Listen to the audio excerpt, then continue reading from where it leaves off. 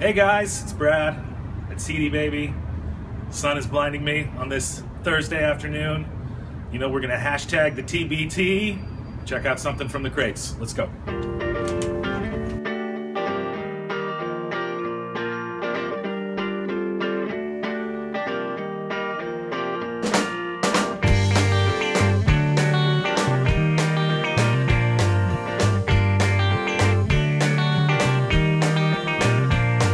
Silver wings and ginger ale eyes sparkle like stars when...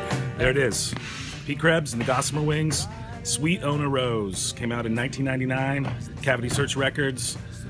One of my favorite Portland albums of all time. Pete was in a band called Hazel that was around Portland in the early 90s. One of my favorite bands too. He also played with Golden Delicious. He's currently playing with the Stolen Sweets. This wasn't Pete's first solo record. This was his actually his third. He had done a couple before this that were mostly acoustic based, but this was the first one where he had gotten a real band together and completely changed the sound and sort of Pete Krebs growing up a little bit. And it's one of my favorite records. If you're ever driving on a stormy night, there's a song on here called Thunderstorms and Alcohol that is one of the best driving songs I've ever heard. Pete Krebs and Gossamer Wings, Sweet Ona Rose. Just talk about it. Sometimes as I'm waiting for